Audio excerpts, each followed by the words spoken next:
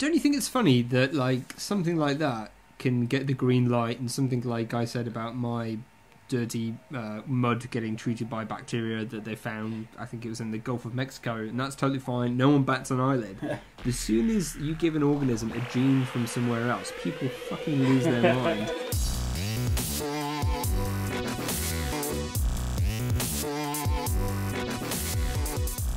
Why, hello there, people of the internet. It's me, Miles, and welcome to another, well, pretty awesome episode of League of Nerds, if I say so myself.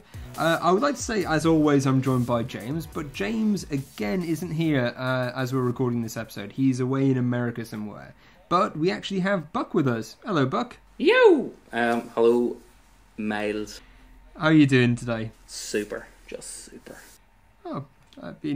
Thanks for asking. Not going to say that. Thanks for asking. You missed that opportunity right there, buddy. Yeah. Anyway, and we have another guest, a returning nerd. We have Kitch again. Hello. Hey, how are you? It's been an age. You're breaking the fourth wall here, Kitch. You're breaking the fourth wall. Yeah, it's been a while. So yeah, we have two lovely people over from the other island next to mine. So apologies, everyone who can't understand them. I'm starting off insulting you guys. I'm sorry. I don't mean to. A Dublin accent's not too bad. It's the old Ulster accents that's the killer. I pronounce my words. Sorry, I'm getting you confused with Cork. Cork, Jesus. I was going to start going on about just making fun of your accent, but I don't think anybody outside of Ireland would get the jokes I was going to make. So I'm not going to bother with that. It saved me a lot of time on Facebook afterwards, because I have loads of friends from Cork, so they'll be killing me after this. Anyway, so this week's episode was actually Kitch's suggestion. So, Kitch, do you want to lead us off?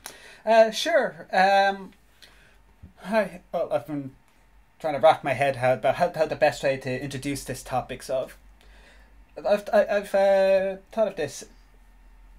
The Earth's population is expected to rise by, as far as I hear, about 5 billion people by 2050, according to the UN. Now, these people are going to need food, shelter, clothing, and heat, and of course internet. That's apparently becoming a necessity nowadays. But in order to make sure that those resources are available, we need obviously energy. These are energy intensive processes. So the energy what we have right now is from the combustion of fossil fuels, which is no longer feasible as due to climate change. The releasing of greenhouse gases is causing our planet to warm up and lead to less predictable weather, more extreme weather. And before those people write, climate change does happen, just accept it. I don't know, I'm reading a book at the moment by a chap called, what's he called? Patrick Moore. And he tells me it's not happening. This is Patrick Moore of Greenpeace? Yeah, he is, yeah. Yeah, he's a bell end. Well, he's not too bad. I disagree with him with regards to climate change, but a lot of the other stuff I agree with him with, and some of it I think is a bit, right. Oh, and just to correct you, Kitch, sorry to be this guy, it's predicted to be about 9.6 billion people by 2050. So it's another 2.4 billion. Okay, I knew that figure wasn't totally correct. But yeah, sorry, I done goof. You should apologise, you bastard. We only say things that are 100% factually correct on this podcast. We're never wrong. Yeah, cool. So before we interrupted you, you were talking about climate change and how maybe burning fossil fuels with a population that just seems to be going up and up at the moment isn't really too viable.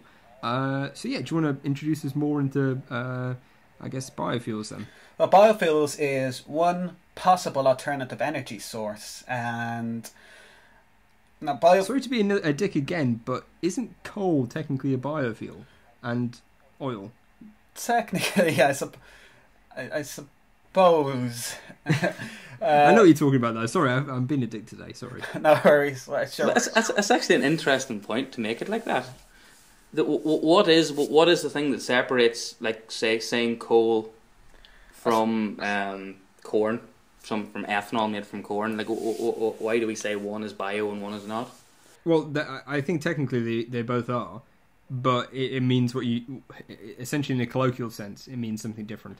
I suppose it's more biofuels are more coal is more the biomass after years of actually sorry I don't actually know the process of coal formation. I'm not really enormous amount of pressure, sure. Yeah, under a pressure and temperature. It's more of an abiotic transformation of biomass. Well, here. All we need to know: a dinosaur dies, some rocks fall on top of him, oil, sort of.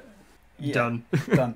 Well, biofuel is the microbes basically taking a substrate such as a fermentable sugar like glucose, processing it to a fuel such as methane or hydrogen or ethanol or butanol.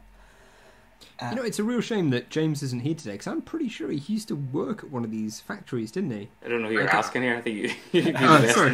I thought you knew, Buck. Yeah, I thought that he worked at some kind of biofuel kind of place. I might have got that wrong. But anyway, yeah, so you're about, like, getting bugs and what have you to produce fuel for us. And also, are you also talking about ethanol from, like, crops and stuff like that? Yes.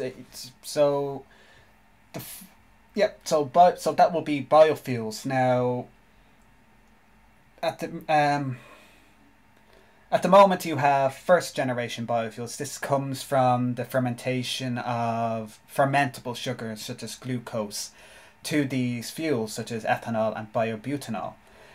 Second generation is the same process, only it's not glucose. It's more of the lignos. Oh, sorry, I can't pronounce it. It's one of those things I only see the word written. But it's from it's basically non-ferment. It's a non-fermentable parts of the plant, the structural parts, the lignin, stuff like that we don't like. We don't eat it. The bacteria have a hard time degrading it. Now I know there's work on in enzymes trying to engineer them to be able to break down these materials. I'm not too sure at where exactly that research is at right now. More what I'm interested in actually is microbial electrolysis cells. Oh, wait, what are those? Okay, so do you know the conventional water electrolysis process, where water is split between in an electrochemical cell? Yeah. Kind of, but for our audience, do you want to explain it? And me. Okay, so an So what is water? Explain this to me. Well, at the moment of the Big Bang, in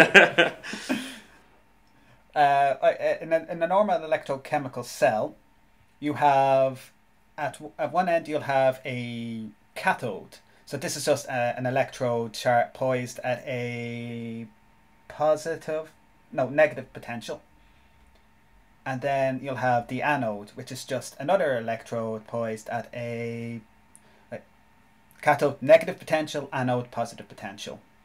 And then this, if you poise this electrochemical cell at a high enough potential, you're able to split the water molecules from hydrogen and oxygen. Now, I'm not an electrochemist, so I'm not too sure at the exact bits and bobs of it, but just for simplicity, you're able to split water into hydrogen and oxygen. And this is usually done in school classes to show this process. You have a little collection tube at one end, a little collection tube at the other end, and you're able to show the presence of oxygen by relighting a long splint. That process can be used to produce hydrogen. It's though it's not very efficient. because you have to supply a lot of energy to split the water molecule because the water molecule is so stable. However, in a microbial electrolysis cell,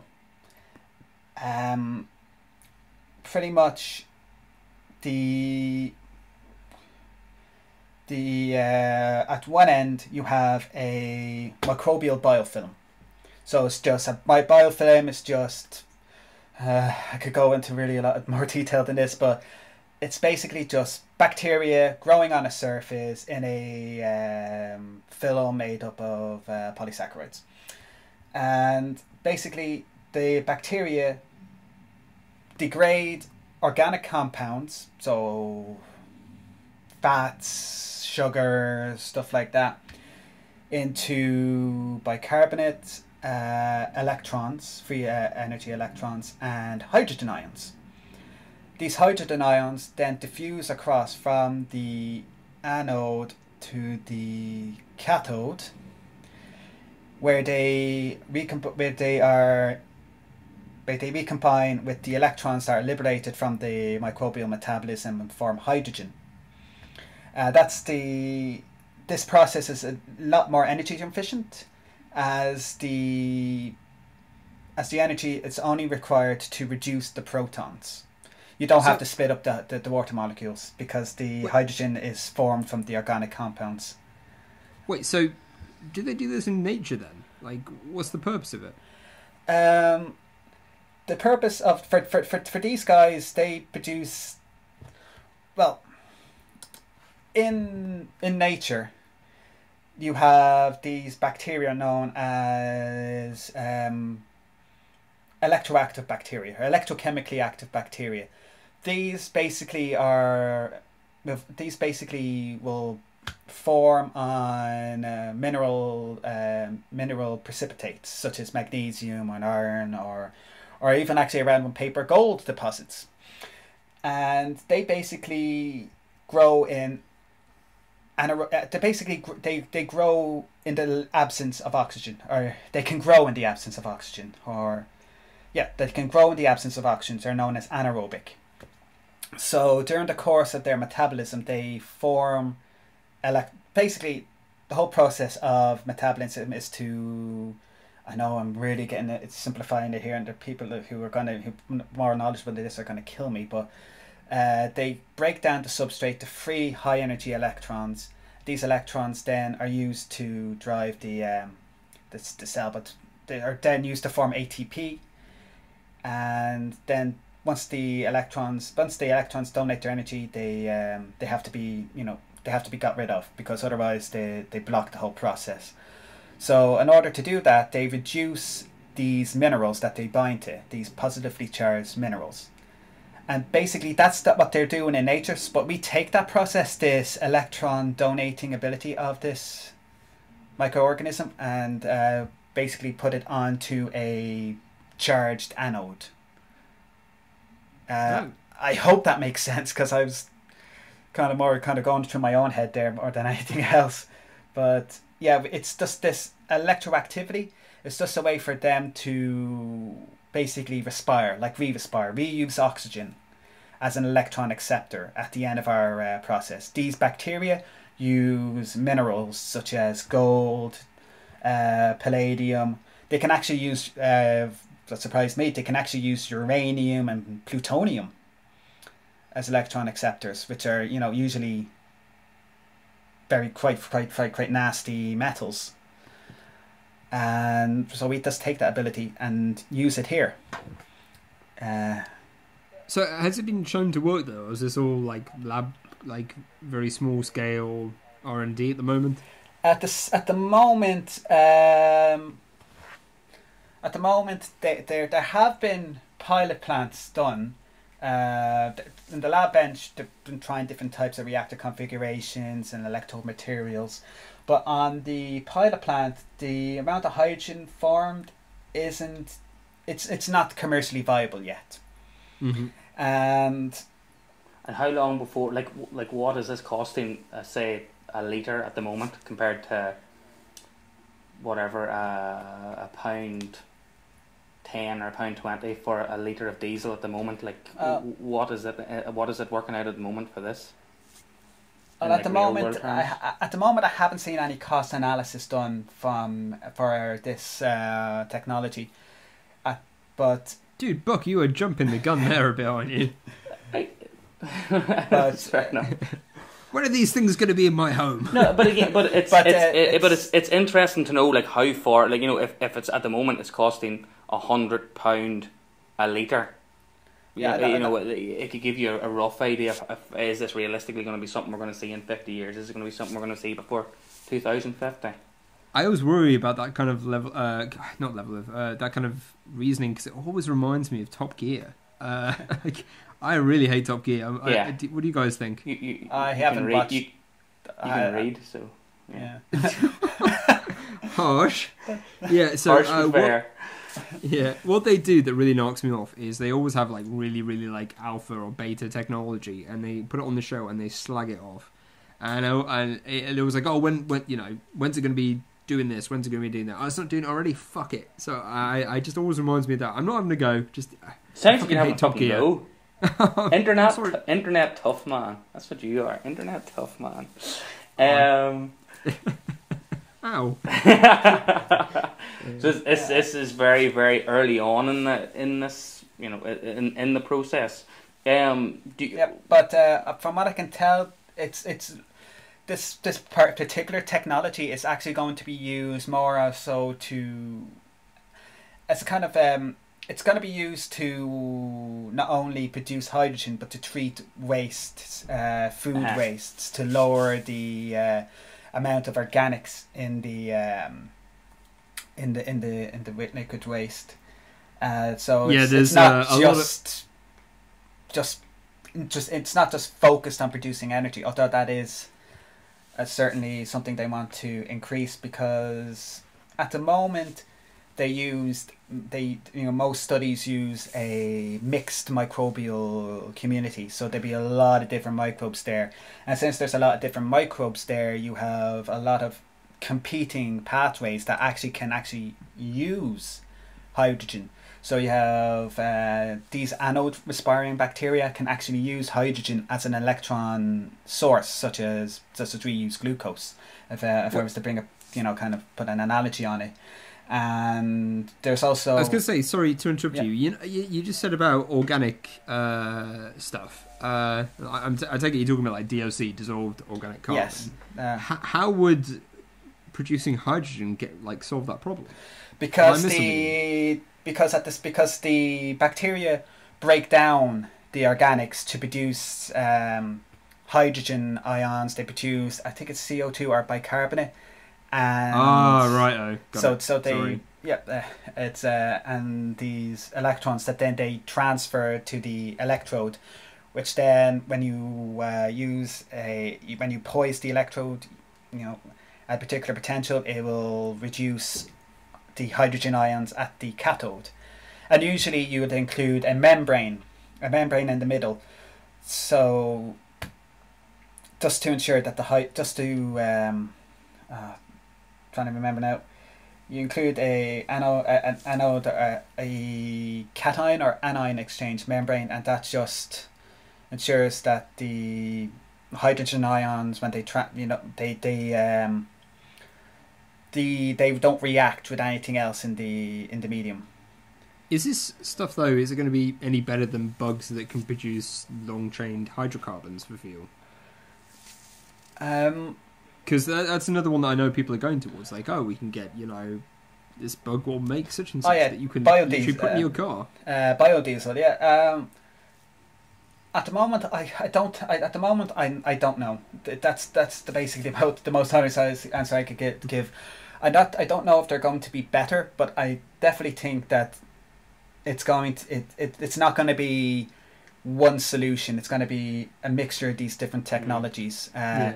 Wherever you can get the energy, it's probably the most. This would definitely be good for degradation of waste. I've seen mixed studies on COD removal, but I think that's more to do with the community used. I think it's interesting that a lot of these waste companies are looking at kind of biology as a way to get rid of nasty stuff that they want. I mean, I worked on a project a while ago where they were using bugs to get rid of long hydrocarbons. Essentially, these bugs were just churning it up, and every few days you had to put in a few litres of this stuff, give it a bit of a churn, and they were just watching the dissolved organic carbon just go down and down and down. So I think it's really cool and interesting. So anyway, I'm going off topic. Sorry about this. Buck, you've been really quiet. So what do you have to say? Because it's all been fairly technical for me here now. I've started researching about biofuels about 36 hours ago, so I'm not totally up to speed as yet. But from the bits and pieces I did understand, it seems similar to this idea of using algae as a biofuel, in the sense that it's also going to be used to suck up carbon, obviously, also used to clean as waste management, clean water. So there's a project at the moment off the coast of the idea is off the coast of San Francisco, and it's going to be used because San Francisco's putting its waste straight into the ocean. So this would be a way of treating as well. But they were saying there was still a time off from this being a viable source as well. Is it anything like that? Yeah, I think I know what you're talking about there. Algae. I know for usually algae they use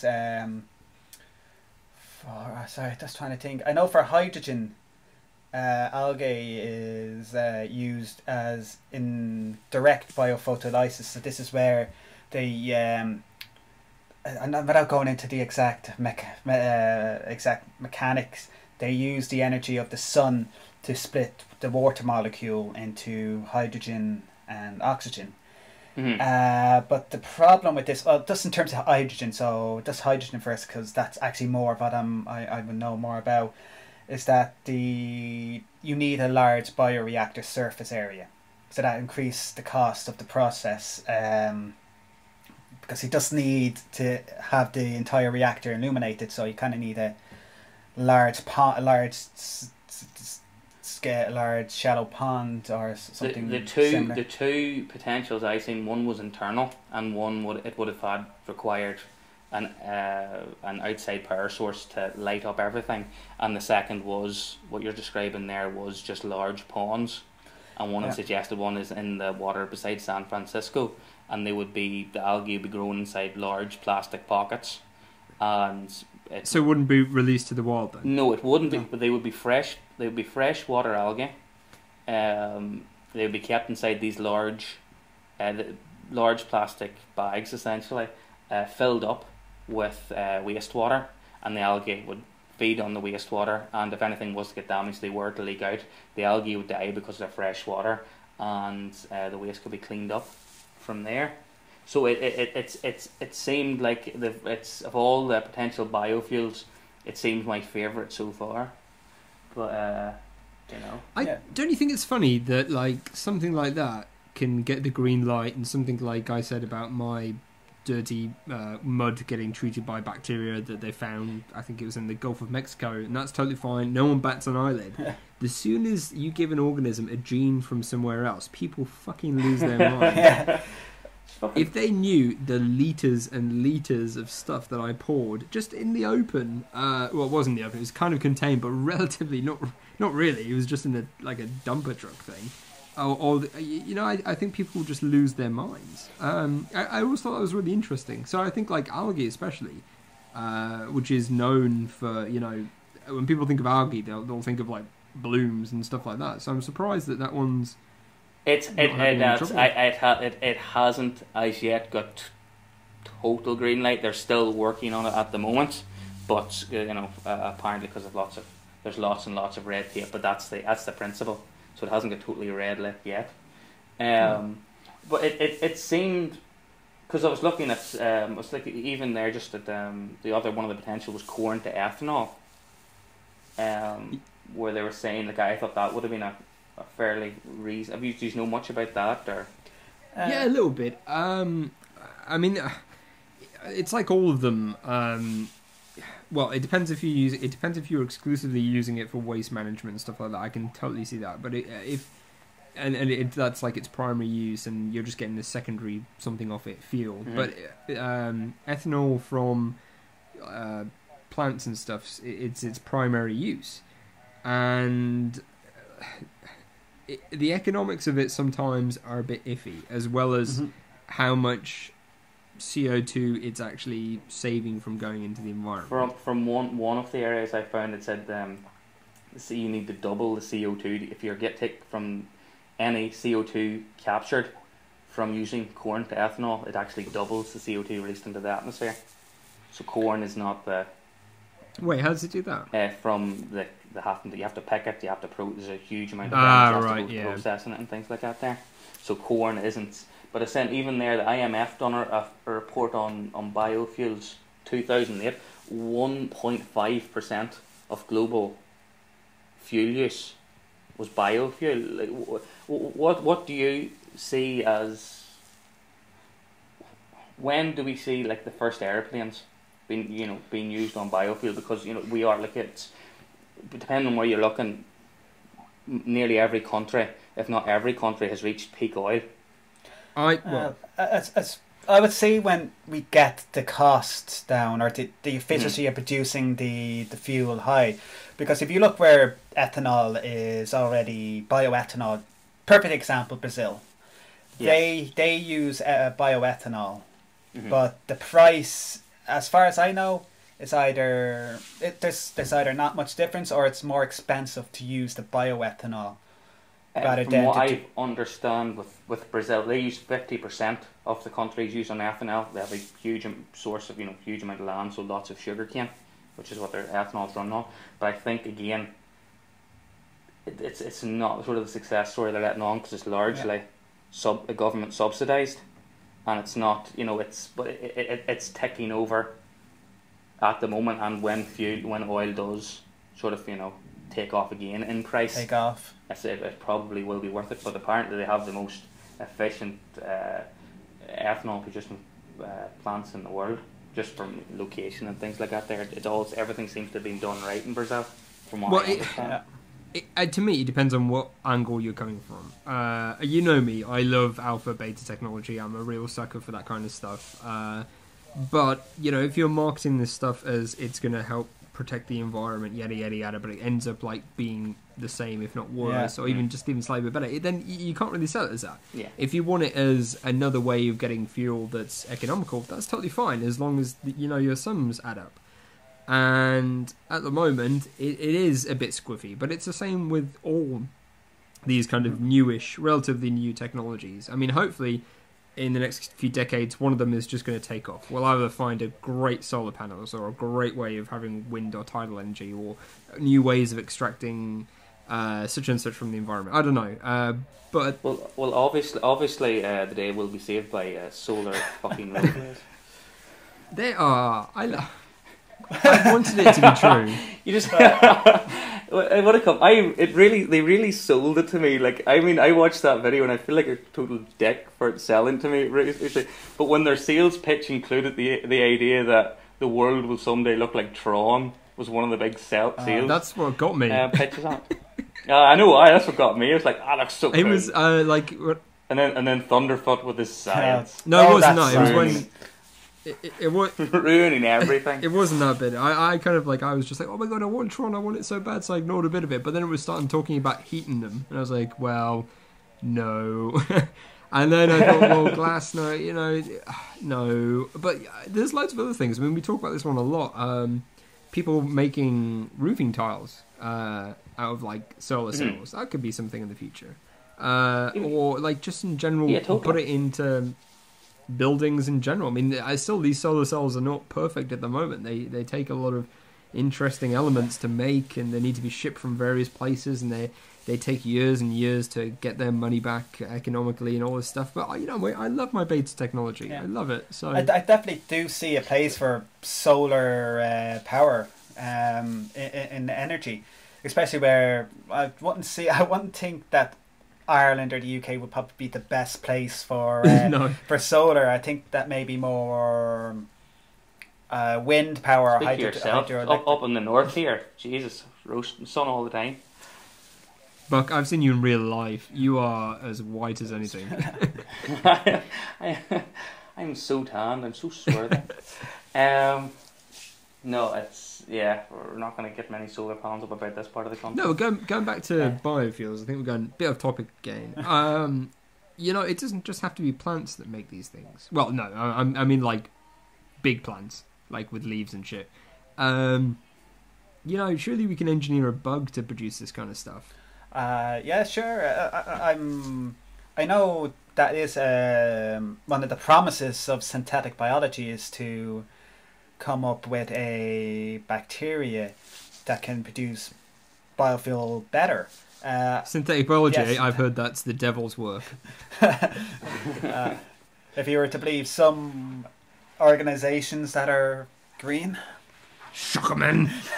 Him as well. Yeah, but I know there's work going on in Imperial College actually looking at producing engineering geobacillus to produce I can't remember which biofuel because it didn't actually say which biofuel, but they're actually looking at engineering a geobacillus organism to produce biofuels. And at the moment, as far as I know, the limiting factor in the yield that you can get from a bacteria is more there's something like ethanol. Ethanol is also antimicrobial. Yeah, so you need to overcome that resistance. Actually, I know in Singapore, one of my friends is actually looking at using compounds to stabilize the membrane, because biodiesel using lipids can actually destabilize the bacterial membrane. So if you insert these compounds, I know DSSN, I can't remember the actual name of it, and I even seeing it, I was like, I can't pronounce that for the life of me. So it's probably even better that I don't remember it. These molecules basically stabilize the membrane and basically protect the bacteria and allows greater generation of the biobutanol. And I know actually Nottingham does work with biofuels as well. They look at bioethanol and biobutanol. Actually, they prefer biobutanol because of the greater energy content, compared to ethanol, because of the more carbon hydrogen bonds. Am I correct in saying there? Yeah. Do you not know your basic organic chemistry there? Terrible. I love this. Like, chemistry never gets mentioned on this podcast or even on my own channel. So the moment it does, I just jump on it. I love this stuff. I'm so sad. Organic chemistry. Say no good. Then. No, I totally agree with that. Yeah. Fuck. Carry on, man. I'm just going to cry about something unrelated. But, anyway, sorry, what were you saying? Actually, another topic I want to bring up is actually microbial fuel cells. Now, remember the microbial electrolysis cell I brought from the start to set up there. Mm-hmm. We have an anode, the cathode, anion exchange membrane, and this one, microbial fuel cell is obviously it's different. Instead of you injecting energy in to produce hydrogen, or you can actually use microbial electrolysis cells, this kind of technology to produce other things like ethanol, methane, hydrogen peroxide. You can actually get an electrochemically active anode, electrochemically active biofilm grown on the anode of the microbial fuel cell, and basically they will break down the organic contaminants in your wastewater, and at the same time they will transfer those electrons to the cathode chamber, which is in this particular technology, the cathode chamber is aerobic, so it's open to oxygen, and the oxygen comes along, combines with the electrons at the cathode and forms water. This produces an electrical current in this process, and you can use that then to do work. Light up a light bulb, say, or or whatever you want to connect that battery to. It's But here's the thing, though. Like that's really sounds interesting. But is it really practical ever in the future when we already have technology at the moment that far surpasses it? It's. I mean, it's good having it like as a way of getting rid of waste. Oh yeah, it's not, it's at the moment, and I completely agree. It's not going to It's not one of these fancy pants revolutionary ideas. But at the moment, actually, sorry, I have it in my notes that it is being marketed by a company called I can't pronounce it. MC. It's actually here. It's just gone past me in my notes. They actually produce these microbial fuel cells to basically break down the organic contaminants, and then that current is then used to help with the wastewater treatment process, because a lot of the cost associated with water treatment is just energy, heating up the system, because this takes place at around 50 degrees, usually for biological treatment of waste. So this is a way you can get back some of that energy that you put in, because it's quite expensive. It is water treatment, when you talk about this, is this just an added benefit, or is this required to help bring down the cost to make this a real alternative? Sorry, not sure what you mean. Do you mean that it's that it's just to bring down the cost of the wastewater treatment, or is just to bring down of the end product biofuel? In this particular case, it's just to bring down the cost of treating the wastewater. It's the fuel itself is just benefit. The current that's produced. It's a biofuel per se, like hydrogen is produced. It's just that this process produces energy, electrical energy, that could then be used to heat up the reactor. This has actually been commercial. So I just kind of wanted to bring that up because actually, I don't know, kind of sad like that. I kind of find that interesting. Where this is a technology that's gone from this is a cute idea, but we actually bring it in now into the real world. But there's microbial fuel cells, I don't think are probably going to be the it's not going to be the main thing. But there actually are some good things coming out of microbial fuel cell research. Actually, has any of you actually seen the PhD comics, their YouTube channel? Nope.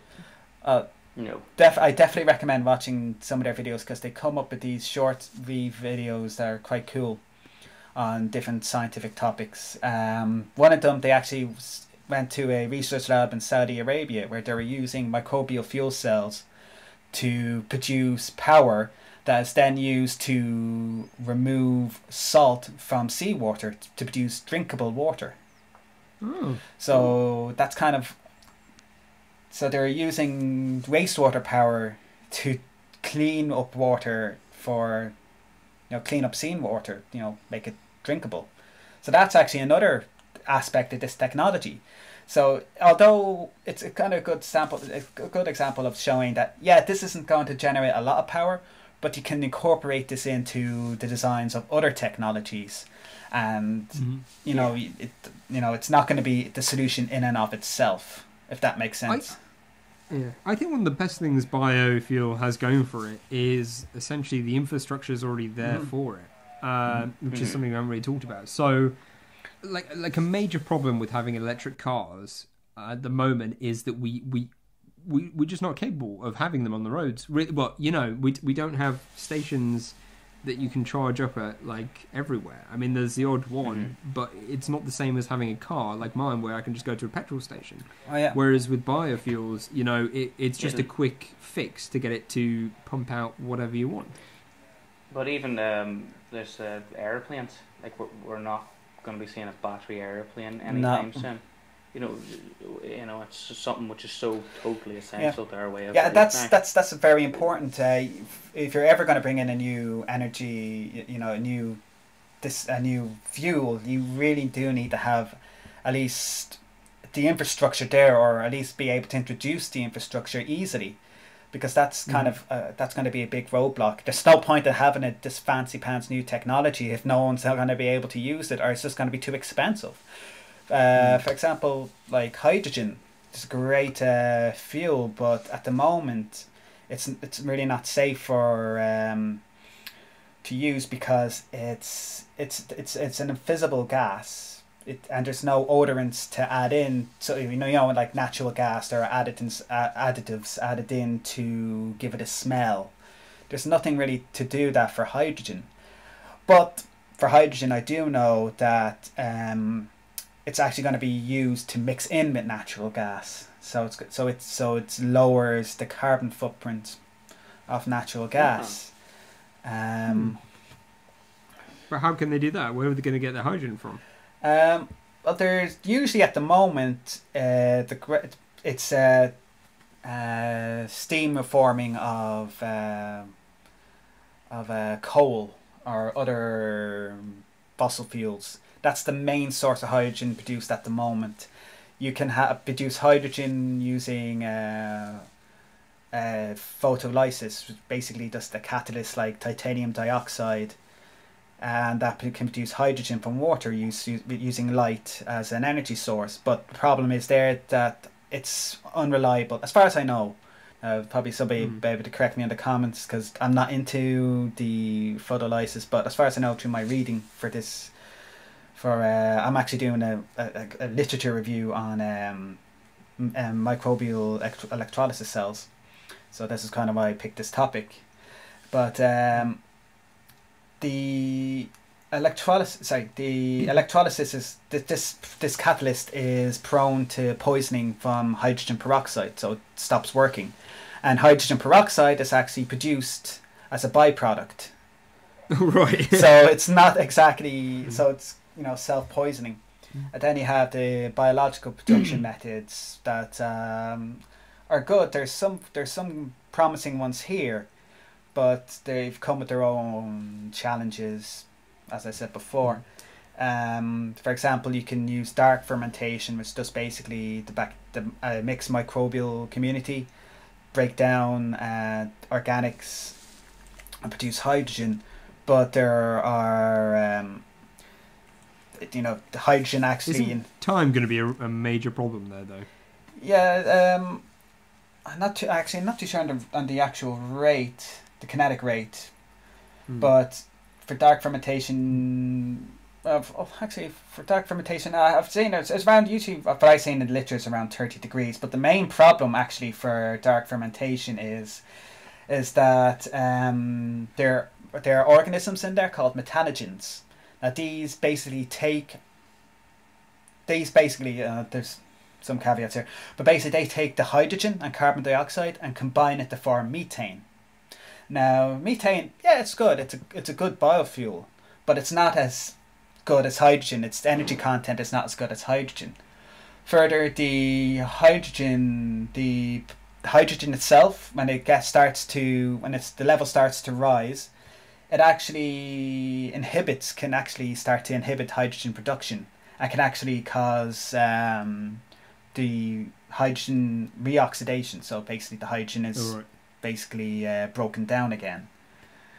And then there's as I said before, there's the light dependent processes, but they are dependent on a large bioreactor. You need a expensive large bioreactor, and also oxygen is a combination. Oxygen is a byproduct of this process, and so you're producing hydrogen and oxygen at the same time, and that's a safety concerns, and it's also it doesn't have a highest synthesis rate as the dark fermentation, and then you have the microbial electrolysis, which then again has its own problems.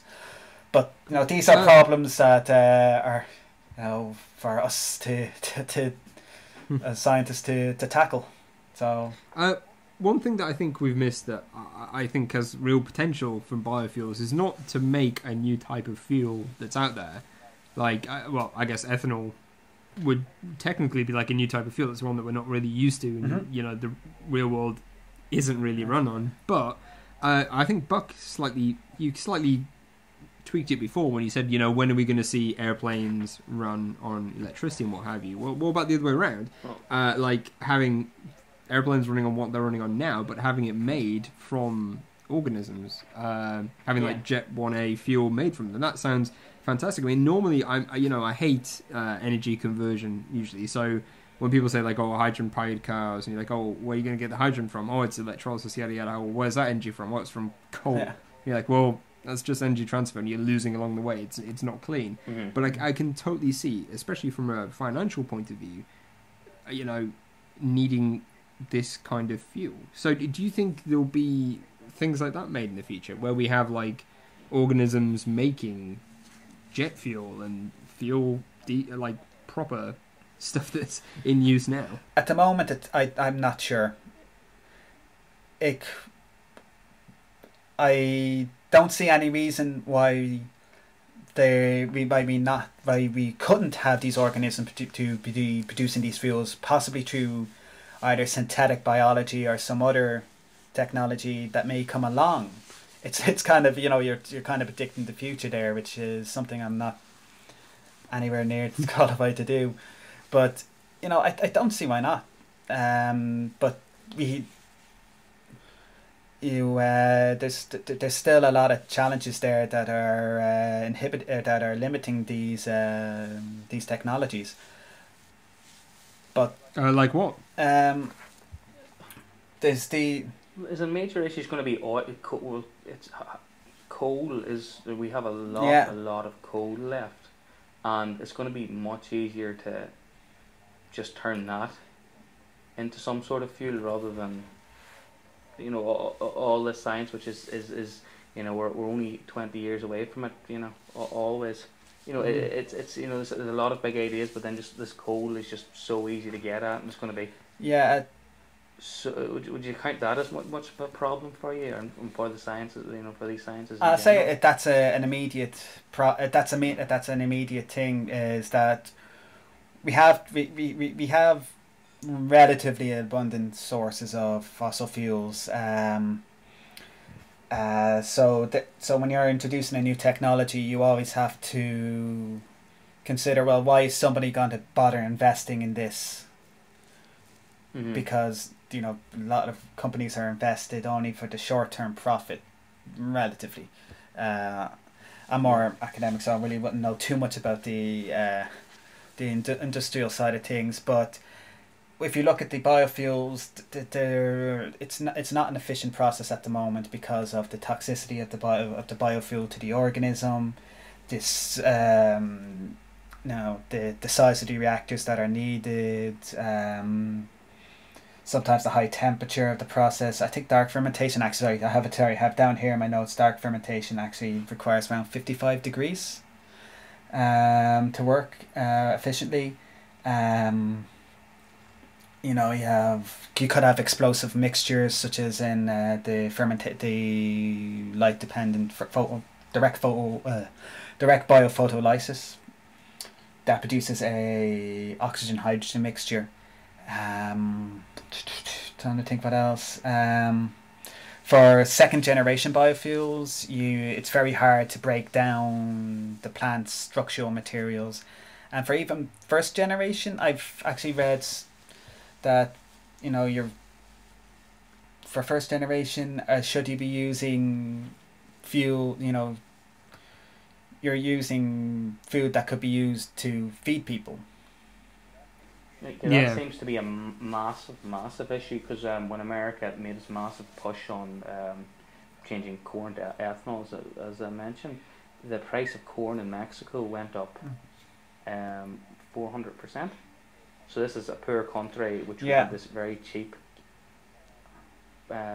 cheap crop, and then just because something America's decided to do, and then people were suddenly going hungry. like what do you see is how going forward do we avoid that? Like,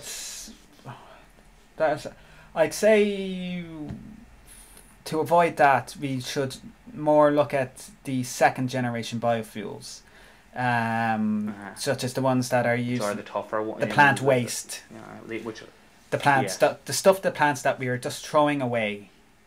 And at the same time, it's very hard to degrade that.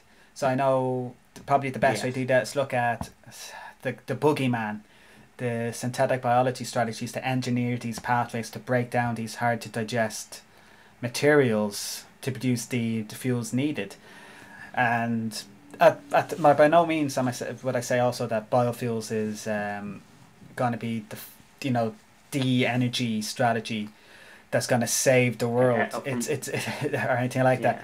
It's one small part in a smart strategy to produce energy. It's just wherever you can get the energy, that's where you should wherever you can get the energy efficiently. So that will definitely biofuels, because that's you can use that to degrade. You can get that from the degradation of waste.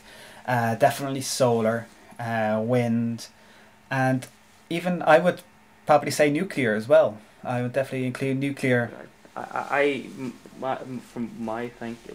the very, very limited understanding I have in it, but I'd have to imagine like a nuclear is going to be the main one. It is the most reliable. It seems to be the technology that's moving fastest. But we are going to need the liquid. The liquid fuels are going to be required for our way of life as well. So I'd imagine that's going to. But I'm just saying we should definitely consider all the alternatives. Everything. If that makes sense. Sorry, just. No. I've read about, I'd say 12 articles on it. I've watched several YouTube videos and stuff like that there, and everyone's saying this is not the silver bullet. Yeah. This is just going to be one part of a bigger. There's no such thing as a silver bullet really for anything. For any real issue in science. Oil was pretty fucking good when it was. It was, but unfortunately, that's other than the global warming and the oil only for the and the wars in the Middle East. If it wasn't for those things, it'd be great. If it wasn't for all that environmental and political, geopolitical stuff, oil's fantastic. Oh God! Anyway, I can see that being quote mined by. So that's it. So we'll just stick with oil, forget the rest. Sorry, I interrupted there. That's all right. So anyway, on that note, I think we should call this one to an end, chaps. What do you think? Yeah, sure. Unless you've got anything else to say. Solar fucking roadways all the way. Yeah. Bringing it back, baby. Oh, well, cool. Well, anyway, hopefully you guys out there in Internet Land enjoyed this podcast. And if you did, remember to give us a like and give us a rating on iTunes. I know I've been saying this quite a lot recently at the end of the podcast, but it really does help us out. And, it helps us keeps us going as well, because it's nice to read them and to know what you guys think. And, let us know what you think in the description as well, because I promise you we read them all. So anyway, it's the end of this episode. So Kitch, before you leave one more time, where can people find you? Well, I'm mainly on the Trolling with Logic podcast, so you can just go into trollingwithlogic.com. It'll give you links to the most recent podcasts and past podcasts. Also, I have a blog on Trolling with Logic. That's the main way to get into my content. It's called the Bio Inspiration blog. So if you just look under Trolling with Logic blogs, you find Bio Inspiration. That's me there. And also you can follow me on Twitter on Bio Inspiration or Michael Kitching. I can't remember which way. Bio Inspiration is my Twitter handle. Cool. Right then. Follow those guys if you want to. And Buck, no one wants to know where to find you, so I'm not going to tell them. No, just say my name 3 times and I'll or get me on Twitter. One of those. I don't actually slag you off too much in case the Book of Maniacs come after me. The millions and millions. You can get your own cult now. It's getting a bit crazy. Some of the comments are a little bit creepy, yeah, but I like it. I like it a lot. Cool. So anyway, thanks for watching, people of the internet. So it's goodbye from me. Goodbye. It's goodbye from the lovely Buck. Good luck, gentlemen. And it's goodbye from the lovely Kitch. Goodbye, everybody.